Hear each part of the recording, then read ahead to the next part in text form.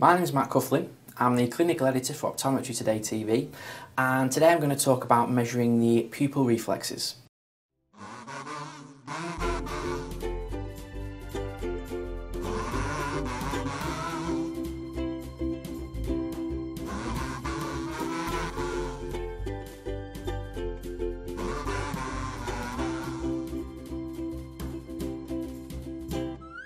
Initially, we can look at the static characteristics of pupils by measuring the size in bright illumination. We're looking for any size difference between the two eyes, which would indicate anisocoria, although it is present in around 1/5 of the normal population. This can be measured using a simple millimetre rule, and if any difference in pupil size exists, we would then check that in dim illumination. Physiological anisocoria would show a constant difference in pupil size whether it was bright illumination or dim illumination.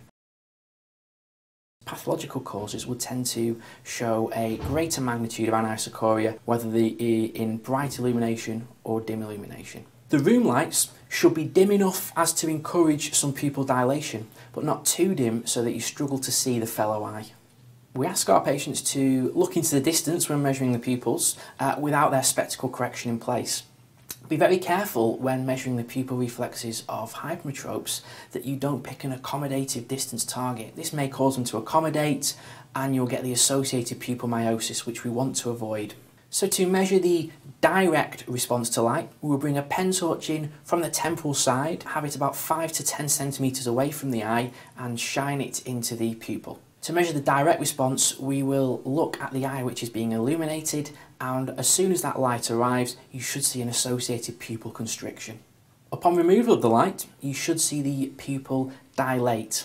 This process can be repeated 2 to 3 times, as abnormalities will possibly show once it has been repeated. When measuring the consensual response, you will be looking at the fellow eye, so the eye which has not had the light placed on it. You should see an associated pupil miosis when the other eye has light on it, and you should also see a consensual dilation when light is removed from the fellow eye. This direct and consensual response would also be checked for the other eye, so you would then bring the pen torch in from the other side, directing it into the opposite eye. An absence of light reflex would indicate that you will need to check the near pupil response. The near response can be checked very simply by asking your patient to fixate into the distance and then switching fixation to an accommodative target placed at about 15 centimetres away. This should result in an associated constriction of the pupils occurring with accommodation.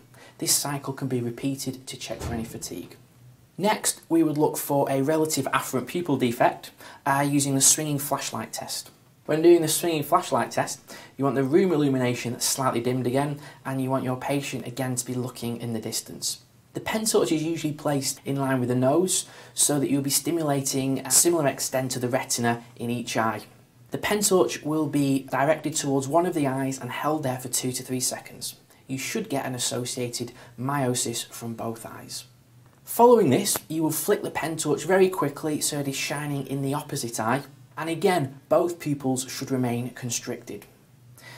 It's left there for another 2 to 3 seconds and again returned to the original eye. With the swinging flashlight test, you're always looking at the eye which is being illuminated.